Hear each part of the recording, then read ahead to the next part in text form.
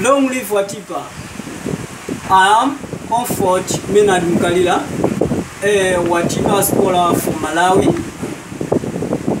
Expanding access to education is important among the developing countries because it equips the people in that country with skills to use the available resources for development.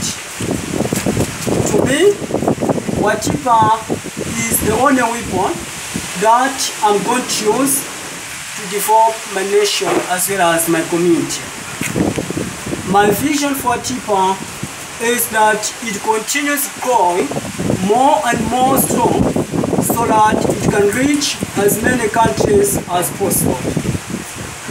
Before Watipa, I was like fertile soil that cannot produce because no any farmer sows any seed in it.